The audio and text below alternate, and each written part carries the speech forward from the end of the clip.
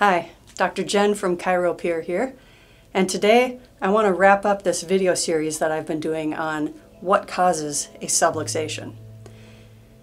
If you'll remember, a subluxation is when one of these spinal bones is misaligned in such a way that it is interfering with proper nerve impulses being sent over this nerve system to your body. This nerve is attached to organs and muscles and other tissues. Whatever other tissues are on the other end of this, they are not going to work properly. So your body's going to be in a state of dysfunction when you have a subluxation. Subluxations are a bad thing, and they're quite common because subluxations are caused by your body's inability to adapt to environmental stressors. And there are three overarching categories of stressors. We've covered the first two already in previous videos. The first one is thoughts or emotional stressors. The second category is trauma or physical stressors.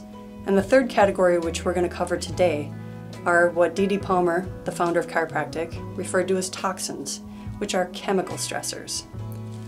Now, chemical stressors, examples of that would be air pollution, the junk in the food that you eat.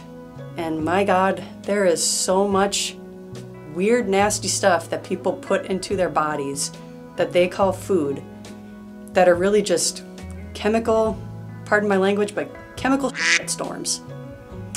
If you looked at the ingredient package on any packaged food that you eat, there's going to be words that you can't pronounce. That's not food. Those are chemicals, and those are likely toxins, which are causing subluxations in your body.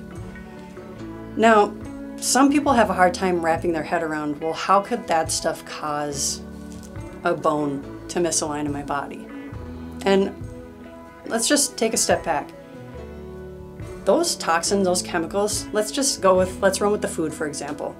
Think of the physiological changes that happen in your body from eating a bad diet.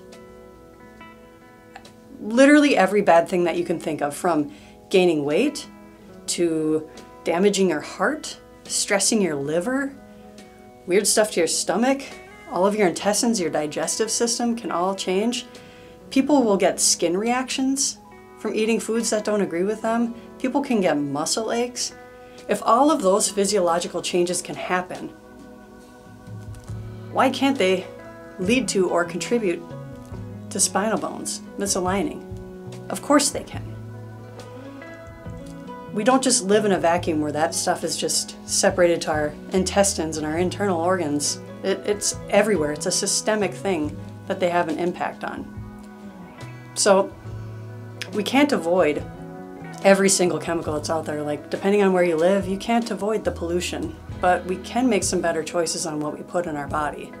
So if you want to try to reduce the odds of chemical stressors creating further stress on your system, start there.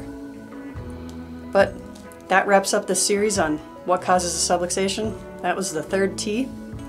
Thank you so much for tuning in. We'll catch you in the next one.